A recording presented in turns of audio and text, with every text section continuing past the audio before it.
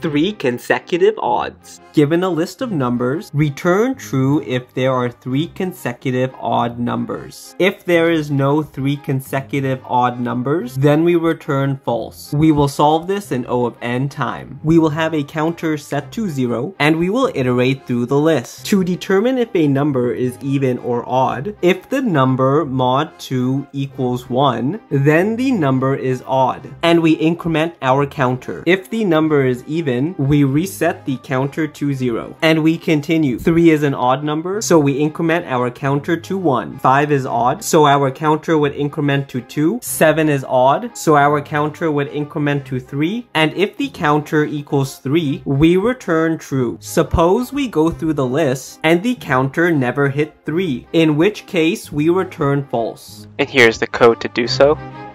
Please like and follow for more.